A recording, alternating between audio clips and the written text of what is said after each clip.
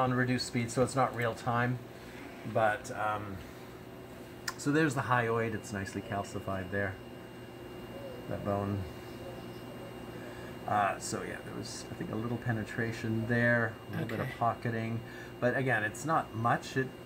Some swallows have a bit more.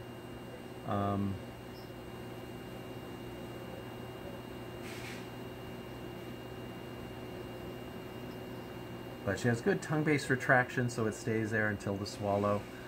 That one I didn't see anything there. There was a little bit of coating there. Again, that's above the vocal cord still, so we don't consider that aspiration.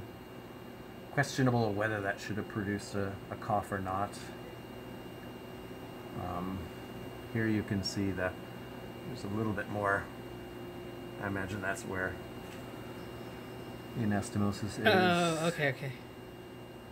So she's pocketing a little bit. She's slightly turned, and that's why you see double pockets here and double pockets here. I see. That's you swallowing, Sam. But the timing of the swallow is okay. We don't like to see it be in the piriform before the swallow is initiated, like pooling here to a higher level. But she's not doing that. As soon as it hits the epiglottis, she triggers a swallow. Okay. So that's pretty normal. There's a little bit of residue.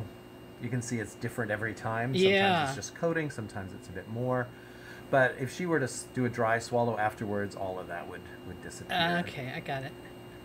Thank you. And this is for you, Raina. Wish you were here. Yay.